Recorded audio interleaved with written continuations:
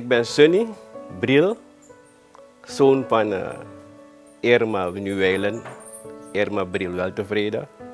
En zoon van vader, mijn vader was Frits Briel, Hedwig, die is ook al overleden. Ik ben het derde kind van het echtpaar. Ik heb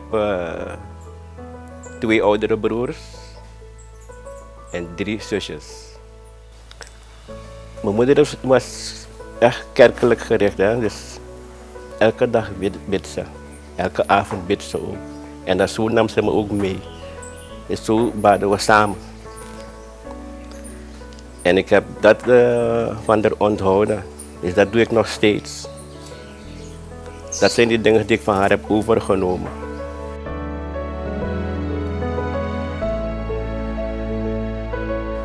Als ik iets mag vertellen van haar, toen ik, want al mijn zusjes wonen in het buitenland, ik ben alleen hier met haar achtergebleven, want ik zou ook weggaan. Maar een broer van haar zei me altijd van, niets gebeurt zomaar. We stonden op het punt om te vertrekken, maar ik dacht van, liever mislukte dus dat het niet lukt dat ik wegga. Want anders zou ik mijn moeder alleen achterlaten. Stel je voor, er gebeurt er wat met haar. En dan zijn we zover allemaal. Dus ik was zo blij toen het mislukte. Ben ik met haar achtergebleven hier. Toen zijn we naast elkaar komen wonen. Want ik bleef toen op Billington en zij bleef alleen hier.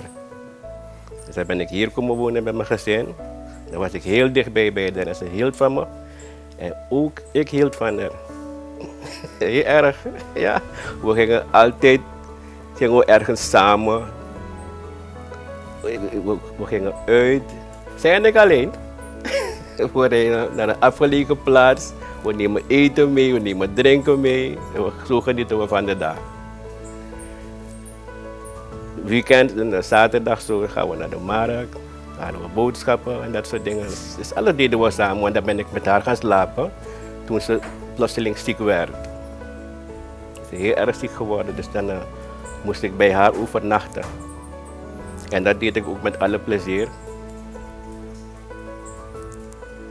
Want dan had ze zorg nodig, weet je. Dus dan bleef ik met haar in huis. Alles deed ik verder. En ze was echt tevreden daarmee. 58 was ik toen ze echt ziek begon te worden. Want het heeft langer dan een jaar geduurd. Dat ze niet alleen meer kon blijven, weet je. Er moest iemand met haar zijn in huis. Dus toen heb ik daarvoor gekozen van dan ga ik met haar slapen, overnachten. Ik doe alles voor haar, want ze kon bijna niet meer alles doen, weet je. Eten zetten, baden, dat soort dingen. Dus toen deed ik dat alles voor haar.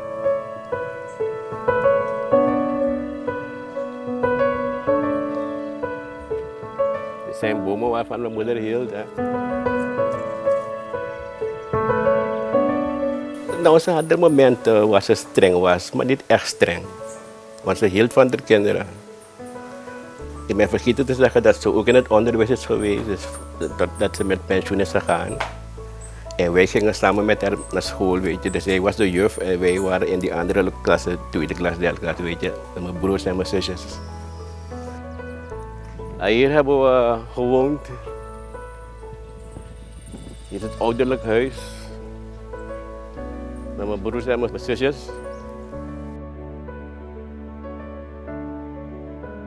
Ik stel haar gedenken met de muziek waarvan ze hield. Maar ze hield van kerkelijke liederen. Dat is het speciale. En ik weet precies waarvan ze hield.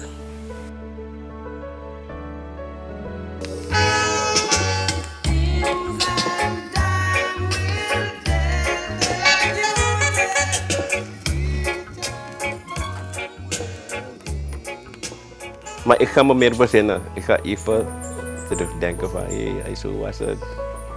Weet je, want mijn vrouw, zij is ook moeder. Maar zij is niet mijn moeder.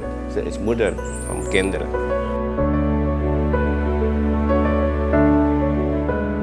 Ik met haar gaan we het ook leuk maken, weet je. Want meestal dan komt mijn moeder, ze komt erbij zitten. Dan zitten we allemaal hier zo. maken we allebei lekkers. Dan zitten we hier zo onder de tent. Daar maken we een leuke dag van.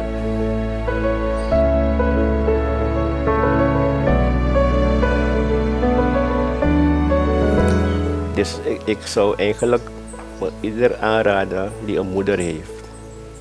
Heb je moeder lief. Want het is altijd goed als je je moeder nog hebt. Zo? Het is jammer voor zij die niet meer hebben. Maar als jij nog hebt, moet je blijven koesteren. En kijken en leren van hen. En alle moeders, want ieder moeder is een moeder.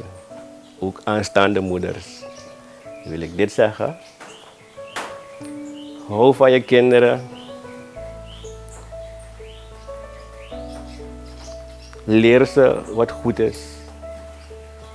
Zodat ze met wat je ze geleerd hebt, dat ze daarmee kunnen leven.